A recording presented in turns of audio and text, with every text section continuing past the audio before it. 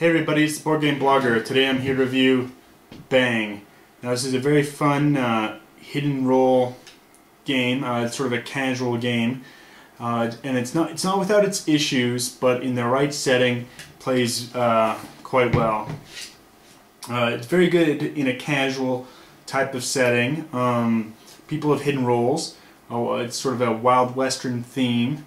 One person who's known to everyone is the sheriff. And then there's the sheriff's deputies, outlaws, and a renegade. Outlaws are trying to kill the sheriff.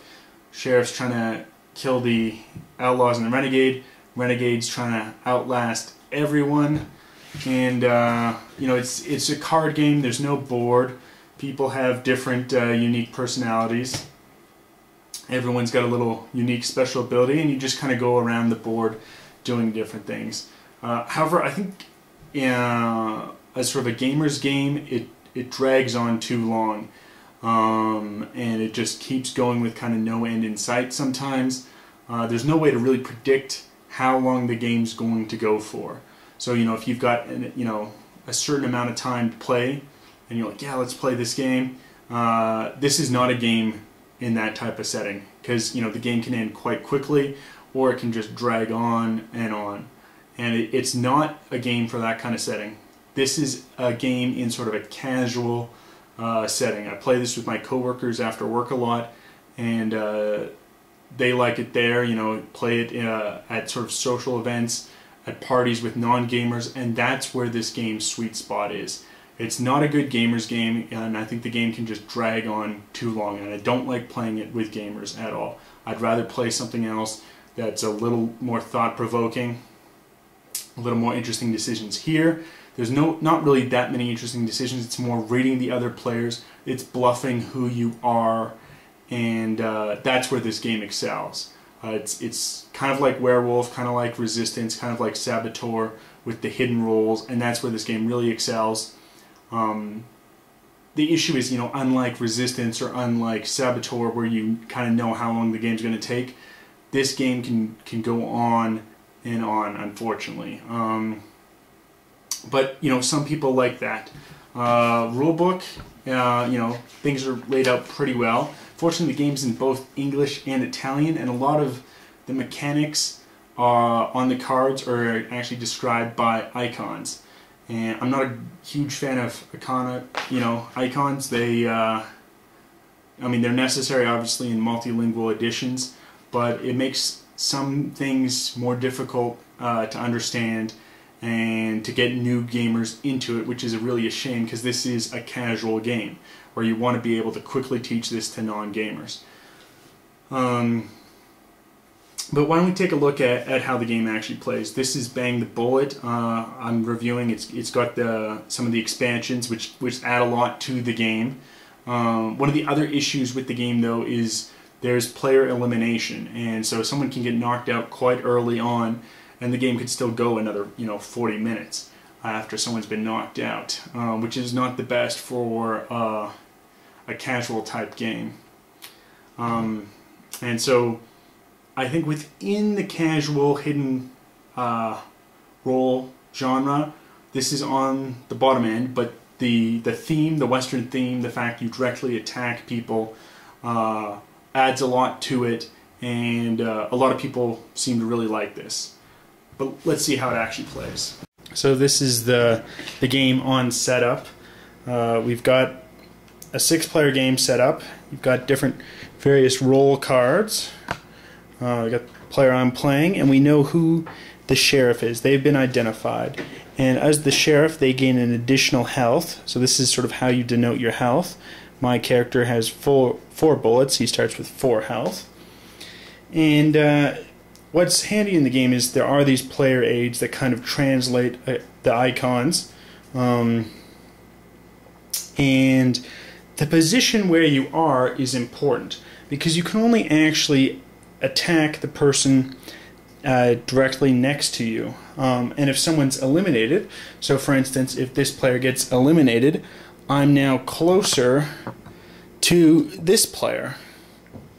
As we can see also, every player sort of has a unique personality. So me being Uncle Will, my special ability is once during my turn, I can play any card from my hand as though it was a general store. And the game is pretty simple. It's just you play 2 cards, you play any number of cards from your hand, and then you discard down. It's really just that simple. And your hand size is equal to the number of bullets that's on your card. So right now I could have a hand size of up to 4. If I took some hits down to 2, I could only retain 2 cards. So it's important to have a strong hand size. So I will initially just draw 2 cards from the deck. And here we go. I've got Cat, Baloo, and Bang. So Bang is I can target anyone and deal them a hit within range. And Cat Baloo is I can force someone to discard, and this means any player, even if they're not within range. Now, my person is I am the outlaw. My goal is to kill the sheriff, and I happen to sit right next to him. However, if I attack instantly, I'm probably going to reveal who I am, and I don't know who anyone else is. So it might be a good idea to just kind of, play, just end my turn with 2, and it advances to the next person. I can sort of get up cards, or if I want to be aggressive, because I know there's more outlaws than anyone else, I could choose to play a Bang and attack the sheriff. They could, react if they had certain cards that negate that. Otherwise, the sheriff here is going to go down 1 health. And play is going to advance. Somebody else will draw cards, and so on. And as you see, there's also kind of poker things here. So this is an Ace of Hearts, and that's because certain cards, for instance, the jail, is based off of hearts. So there's a Mist, which would be a reaction card. So if I played the Bang, and we'd been playing for a while, and the sheriff played, they could play a Mist card to negate that action. And so it's a really fun hidden role game. You can gain cards, sort of guns that increase your range, so you can go more places. You can only normally play 1 Bang a turn. There's certain cards like the Volcanic has just a range of 1, but it's rapid fire and you can fire off a ton of bangs right away. And it's a neat system. The hidden aspect of it is where it really excels. However, there's also cards that heal you up. In this game, you drink beer for life, and that's sort of just how the game progresses. It's and it can go back and forth because you could bring the sheriff down a lot in health. He can, regain it. There's other cards that, the saloon card that lets you give beer to everyone. And here's an example of the beer card.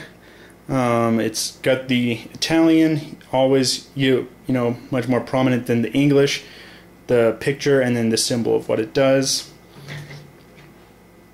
And that's sort of how the game plays. And you can choose when you want to. You could choose to reveal who you are. Might make yourself a target for others. And it's an interesting system.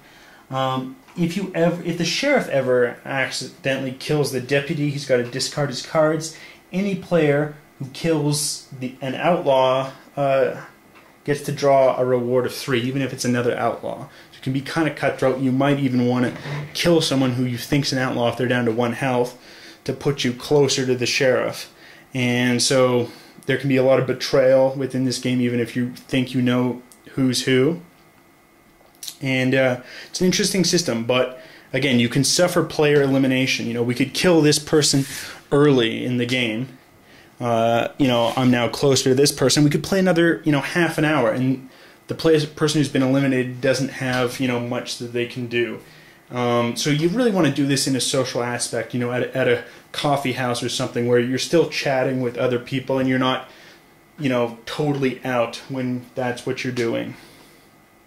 And again, so you don't really know how long the game's going to play, and there's player elimination. Those are really the two big downsides to this game. But you know, the game's going to be different every time. What you're dealt with, everyone's kind of got unique abilities, and so it's a fun, casual, hidden role game. Just the tension in not knowing who's who, and you know, the paranoia starts to creep in. It's kind of like, you know, McCarthy the game. You don't know who your enemies are and who your allies are. It's a fun game for that aspect. Additionally, with the bullet system, you get the expansions of High Noon and A Fistful of Cards, which have sort of cards that are played at the sheriff's turn that have kind of a global impact on the game, which is neat. It adds some variety to the game. And overall, it's a pretty good system for casual play. Again, if you're someone who says, no, I can only dedicate an hour and I want to play an hour-long game, this is not the game for you.